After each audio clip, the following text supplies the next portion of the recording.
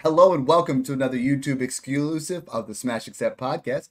I'm your host, Michael Royer. You can find me on Twitter at DynastyDadFF. Joined as always by my main man, FF Snoog. Today what we're going to talk about is we're going to talk running backs. We're going to talk top 12 redraft running backs. Snoog, this is the position that's going to win you money. This is the position that year in and year out, if you look at it historically, outside the top 4 or 5, you have about a 60% hit rate on these top 12 guys. We're going to tell you who to do, who to draft, and how to get it right.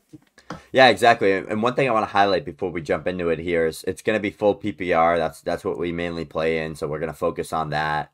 So in best ball underdog leagues where it's half PPR, things would be subject to change based on especially the guys that are like full PPR machines like Alvin Kamara and those type of guys. But when we look at the running back position from a full PPR perspective, 7 out of 10 running backs last year had 50-plus receptions that finished in the top 10. So that is definitely a part that you need in your game in full PPR if you want to have that top 10 finish, unless you're JT or you're Derrick Henry that can score 15 touchdowns and put up 1,400 yards rushing.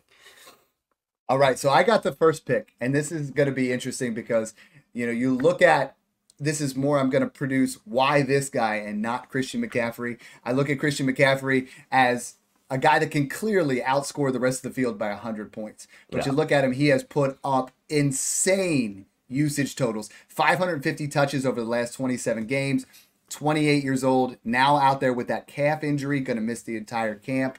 And I think they've already committed where this San Francisco offense wants to scale back on some of his usage. Someone who's not going to get scaled back on usage at all. My first overall running back is Breece Hall. I'm comfortable taking Breece Hall in 0.5 PPR as the 1 overall. In standard, as far as we're looking at PPR, I'd take him 102, 103, debating between Tyreek Hill and Breece Hall. Breece Hall in 2023, a lot of people forget, he was coming off that ACL surgery. He was in the first 4 weeks, he had less than 50% snaps, but 5 to 18, he just blew up. 20.0 fantasy points per game, second only behind Christian McCaffrey. 21.2 touches per game, second only to Christian McCaffrey. 76 receptions, that's 6+ a game, Snoog. He was second only to Alvin Kamara. This is someone who I think has an elite skill set that we have not seen the ceiling. Could be 1,000+ rushing yards and 100 receptions. Now you get Aaron Rodgers. The red zone carries are going to be a lot more elite. The opportunities are going to be there. And rather than take Christian McCaffrey, who we're starting to see towards the trail end of his career with those injuries, I'm taking Breece Hall with my first running back in 2024 to smash. Yeah, I love that pick because Breece Hall is a guy that when you look for these running backs to have those big RB1 overall seasons, you're looking for the talent, you're looking for the opportunity, and you're looking for the receiving upside. Mm-hmm. Like you said, Dad, clear path to workhorse upside there for the Jets. He's the clear guy there. He's going to see 300+ touches.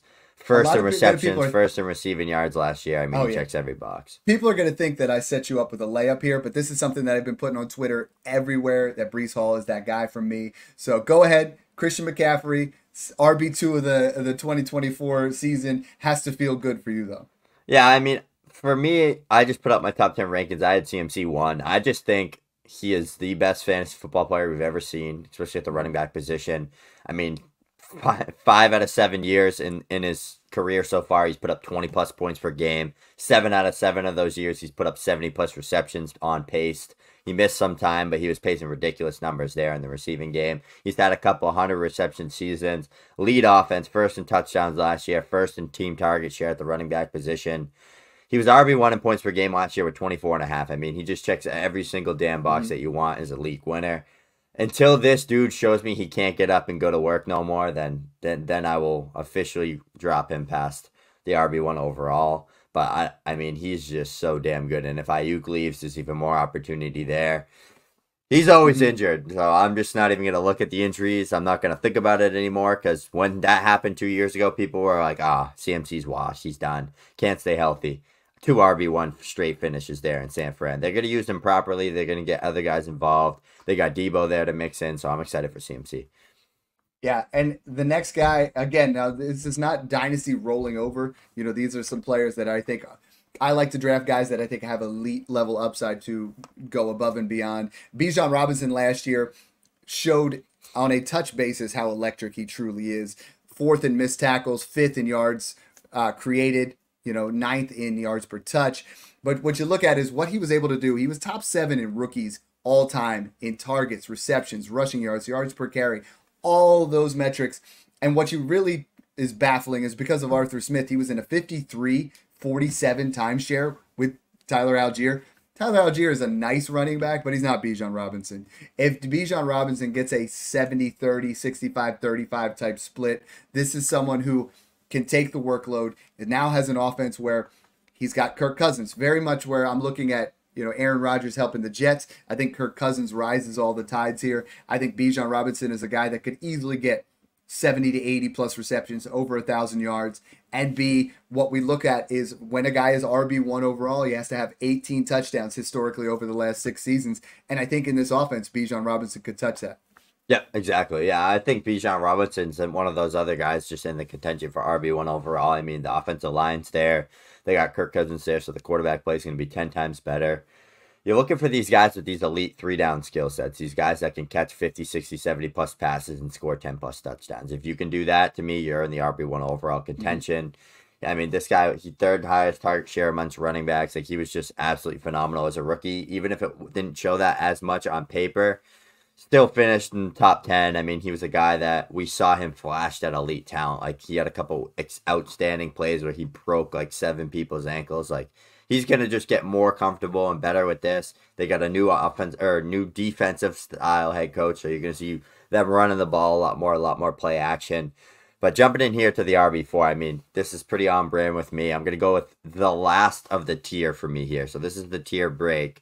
I think these 4 guys all have exactly what I said earlier. That 50, 60, 70 plus reception upside, but they have the potential to lead the running back position in receptions and score 10 to 15 touchdowns. It's Jahmyr Gibbs. This is a guy that had double-digit touchdowns as a rookie, paced 60, 70 plus receptions as a rookie, finished in the top 10, 16 plus points per game, elite offense.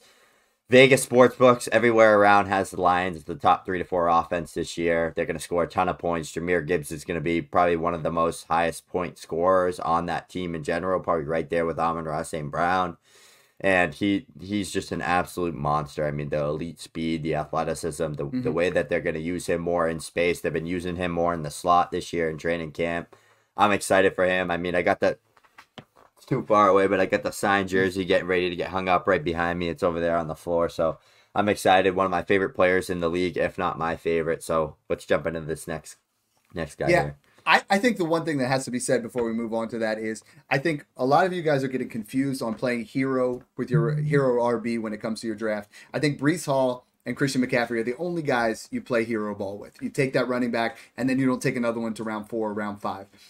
I have Bijan and Gibbs in it, like a mini tier right underneath those, because I don't think that with those guys, I want to make sure I get another running back early. I want to make sure I get one more guy to really solidify that room because we haven't seen it yet. Both of them have tremendous upside. I think Hall and McCaffrey, though, are those guys that I'm going to hang my hat on. The next guy that I'm hanging my hat on at the RB5 is Jonathan Taylor. Jonathan Taylor was the RB1 2 years ago. Last year, he still has that RB1 overall upside, but it took some time. He was dealing with a new system, a new quarterback, multiple different quarterbacks.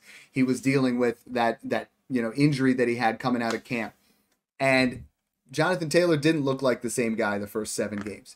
The final 8 games of the season, though, averaged 17.8 fantasy points per game, 155 carries, 704 yards, 7 touchdowns. And we start to see that guy 7 touchdowns in the last 8 games.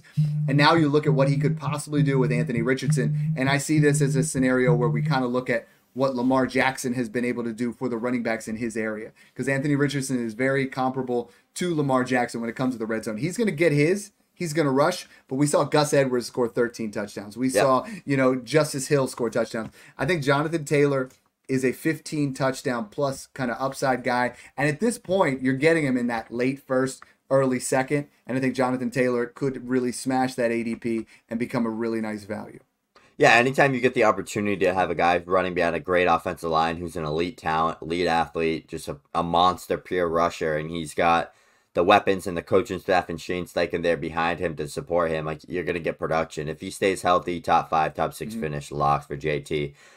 I'm going to jump into the next guy here, and I think this is the tier, right? So we had the first 4 guys, and now we're in that tier with Jonathan Taylor, the guy I'm about to say, and the next guy after here, and then I think it's another tier. So these 3 guys, what they all have in common is they're all going to see that elite workhorse volume, and it's Travis Etienne here for me. He's my RB5. I have him over Jonathan Taylor just for the upside in the receiving game in full PPR.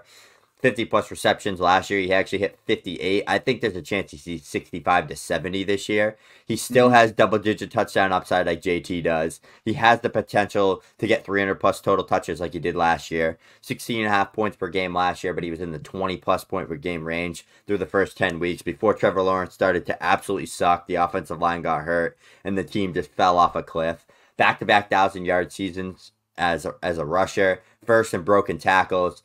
They said that they wanted to get Travis Etienne involved a lot more this year. Travis Etienne said that they're going to unlock his game complete. He feels more complete when they're using him as a receiver. Right away down in the red zone yesterday, we saw him with a beautiful Texas route. They've been practicing that. They're getting Travis Etienne involved. He's going to be one of their top, if not the top playmaker down in the red zone. He was outside the top 15 in red zone touches last year. Like, this offense struggled to get to the red zone, and Travis Etienne still had so many touchdowns. I think he had like 14 or something total touchdowns. Like, the thing that separates him and Jonathan Taylor in full PPR is Jonathan Taylor's never getting 60, 70 catches. That's the difference. No, like 40. JT's probably 30, 40. Etienne's probably like 60, 70 as ceilings. That's like 30 points alone in just receptions of a difference. Like Etienne will make up in the receiving game what he won't make up with like 1,700 yards rushing if JT hits that. But we've seen Travis Etienne be hyper efficient in the run game, so I'm excited to see him bounce back there and bump his efficiency with a healthy O-line.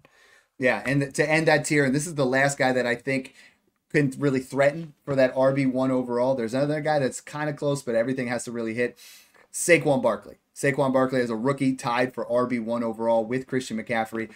Then he goes to, this anemic offense. That Giants offense fell off. In his 5 seasons with the Giants, though, 4 out of 5 seasons over 16 fantasy points per game. 5 out of 5 over 50 receptions. 5 out of 5 with over 70 targets. Now he goes to an offense that's top 5 graded in rushing offensive line, top 5 in most runs per game. And we had a floor last year of DeAndre Swift with 229 carries and 49 receptions. If you take that as a floor and then you add the talent of Saquon Barkley, and yes, a lot of people are going to say, well, what about the tush push? I think we have a different offense here with Kellen Moore that's still going to be involved, but I think Saquon Barkley could easily see double-digit touchdowns like he did last year, easily get 60 to 70 receptions, and could be the RB1 overall. Like, he's a dark horse guy there, where I think when you look at the Kellen Moore offense compared to what they've been running last year, he's going to get more receptions. Jalen Hurts looks like himself again. I think Saquon Barkley is a locked and loaded top 6 running back for 2024. Saquon Barkley is one of the best receiving backs in the game. If you look at it from just a talent perspective, I mean, he's got elite hands. He can move well. He's got a route tree. Like, we saw that as a rookie at the Giants. Back-to-back 280-plus touches. Everyone says Jalen Hurts doesn't check the ball down. You're going to see a lot more manufactured receiving touches for Saquon. Swift had 49 receptions. Yeah, so it's not like that's it doesn't such a exist. high floor, dude. Like 49, 50 receptions is like that floor you want. Yeah, he has that upside to be a 60, 70 guy, especially with Kellen Moore. He's going to be a lot more manufactured. Like, you're going to want to get the ball to Saquon. Jumping into this next guy here, I'm chasing full-blown upside after these 7 guys. Like, if I want a league winner, if I want a guy that's going to be a huge game changer with me, it's Devin A-Chain for the Dolphins, obviously. Elite offense. Last year, he averaged 7.7 yards per carry on over 100-plus touches. 90-plus total yards per game. He was first in fantasy points per opportunity. This guy was an absolute efficiency machine with Mike McDaniels in this Dolphins offense. First RB ever to post 7.5-plus yards per carry on 100-plus touches. Like, he forced 25 missed tackles on less than 175 attempts. Like, he was just absolutely elite. And I went through and I removed all games because he had a couple games he played a couple of snaps and then didn't play. If you remove all the games where he played more than 10% of snaps, he averaged 20-plus points per game as a rookie. I think it's only going to go up. If Raheem Mostert goes down, yes, Jalen Wright's going to fill in that role, but Achane's just going to play more in that case. Like you're going to see more Achane on the field when an injury happens to Raheem Mostert, or if Raheem Mostert's slowing down because he's older. Like you're going to see more and more Achane. One thing that I went through, I noticed when you're looking for running backs with a lead upside, it's literally how good's the offense? Are they going to score a ton of points? What are they going to be involved with? Mm-hmm. Is he going to get the touches? And does he have touchdown or receiving upside? He has both, even though the receiving upside didn't speak for itself last year. But the touchdown upside, the offensive success, and just the manufactured touch there with Mike McDaniels. I'm all in for Achane. Steal in that second, third round of your fantasy drafts if you're trying to go for a wideout in round one. Yeah, and I think this guy is as well. As you hit the nail on the head when you said you either want elite level touchdowns or receptions. For here, this pick, it's touchdowns. Derrick Henry. Derrick Henry has been the absolute best in the league over the last 5 years of scoring touchdowns with 120 over the last 5 seasons. That's absurd. Like he has just been incredible. And this is someone that I think we have not seen the true touchdown upside because he has not been on an elite level offense. Now he is. Gus Edwards last year, 893 yards and 13 touchdowns. That is the floor for Derrick Henry because Derrick Henry has done that on horrible offenses. Now you get him in the red zone with Lamar Jackson. I think he's going to rush for upwards of 18 touchdowns. I think he's going to throw for 2 like he always does, where they get him into the end zone, people start keying in. He's going to get a couple tosses to Mark Andrews. And I think Derrick Henry, we always say, oh, this is the year where he doesn't do it. This is the year where he doesn't do it. Now he's in Baltimore. This is the year where he absolutely smashes it. This is like his Sistine Chapel because I think he's going to take them to the next level.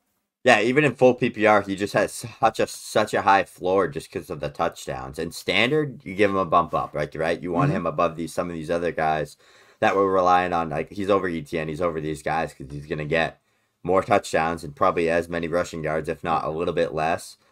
I would love to standard. jump. He's right there with JT. You got to debate back and forth a little bit. Yeah, I'll jump into my next guy here. Another guy I'm purely chasing upside with. I'm going to go with Kyren Williams. I mean, like I said earlier, right? We're looking for those good offenses with those running backs that have the opportunity and they have either the touchdown upside or the receiving upside. I'm a big Blake Corum fan. I think Blake Corum's going to eventually be a knife in the side of Kyren Williams. But I think if Kyren Williams is healthy, he's worth the upside of where you can get him, where he can be a league winner. Like if you can get him in that 3-4 turn or even that like early third round and you go back-to-back wideouts and you just want a high upside shot on an RB with a high floor and a high ceiling, it's Kyren. Because, 21.3 points per game last year. It was RB2, 4th in red zone touches. He's outside most people's top 10 right now, redraft ADP, or close to where we have him, like 8 to 9. And he's just a guy, double-digit touchdown upside. Only played in like 13 games and had like 15 touchdowns. If Kyren Williams played a full 17 games, I think he would have put up a ridiculous season where everybody would just be like, holy shit, he's actually him. Like, he's so good. I don't care if Blake Corum's there, right? And like, it's tough for us because we liked Blake Corum, but Kyren had an 83.9% snap share last year. That's coming down. I'll guarantee you that's going to be probably 70, high 60s. The RB2 overall last year, now at RB it's just worth it, right? It's just worth the upside. It's now worth it, And the other guy is Joe Mixon. And there's been a theme to a lot of my guys is different quarterbacks, different situations. Elite offenses. Elite. Thank you. That's the key, right? That's the key they've right gone there. to that. So mine is Joe Mixon, and I know the hamstring injury worries me a little bit because that just like what I talked about with Christian McCaffrey, injuries to 28-year-old running backs at this point in the season really are worrisome. Hopefully they rest, they take care of them, but I think they're going to unleash Joe Mixon. They're going to get him more involved in the passing game than what Cincinnati was. What he's been able to do since joining the league in 2018, RB10, RB13, injury season, RB4, RB10, and RB6. He goes from one of the least efficient and the least athletic offensive lines with that raw score all the way down at 4.11. Now he goes to the Texans at 8.26. And you look at their PFF grades from the 23rd best offensive line to the 8th. This is a guy that, if he stays healthy in 2024, is going to win you money. He's someone that right now you can get in the 4th round. If I take Breece Hall in the 1st and then smash 2 wide receivers, get myself, get yourself a Marvin Harrison Jr., a Nico Collins. Then you get Cup and Debo in the third, and then you come back and you get Joe Mixon. You are loaded with two RB1s, two wide receiver ones. I think Joe Mixon is going to be potential for a top 5 season in this offense. Yeah, and we're gonna keep it on brand here because you know that Dad and I have been really big on these two veterans. Joe Mixon's one of them. The next one's Alvin Kamara, and we'll throw him in. He's my RB10, but we'll throw him in at RB11. I have him over Mixon. I have him over Henry in full PPR for one reason. Last year, paced 98 receptions, RB3 in points per game last year. They brought in Clint Kubiak, so they finally got a good offensive coordinator coming from that Shanahan tree. He was the passing game coordinator over there in San Fran last year. He's used to CMC. He's used to dialing in those play calls, getting the passing offense coordinated and ready to go, getting the running back involved. Derek Carr, that's the one thing that's not changing. Derek Carr is a check down machine. The offensive line is bad. That's the thing. He's not gonna be efficient in the ground game. We know this. It's been like that for the past 2 to 3 years. They've been so banged up on that offensive line. They've been digging into second and third stringers there for Kamara, so it's been tough for him to get things going on the ground. 70-plus receptions he's had in 5 out of 7 seasons. 19.3 target share last year, tied first with CMC. He's averaged 17.8 points per game in 6 out of 7 seasons in his NFL career. Like, he has always been an RB1. He's never finished outside the top 10 in the points per game. If you remove this one season where he played like 2% of snaps in a game and had 0 points that they count for. So I removed that. But when he's playing over like 30-40% of snaps, yes. If you look at what he's going to be in that Saints offense next year, it's going to be Chris Olave, Alvin Kamara, Derek Carr checking the ball down. Kamara's always going to get his manufactured touches. He had 7 total touchdowns in 13, 12 and a half games last year. We could see 10. Like 10 total touchdowns is very safe for a player like that, especially with the manufactured touches he gets. Kendrick's injured. Jamal Williams stinks. Probably not going to see much Taysom Hill with Clint Kubiak now. I think it's just an easy one for me. Just easy. Like, if you could get 80 receptions to the floor, you don't even need 8 touchdowns, and you're going to finish as an RB1. So that is our top 12 redraft running backs. Make sure you guys like and subscribe. Hit that smash subscribe button. We're putting out YouTube content daily. We put things out as far as, our podcasts, all those different things. Make sure you guys follow at Brock Dynasty. He does a fantastic job on the edits and kind of putting things together for us. So thanks again for tuning in, guys, and enjoy the process.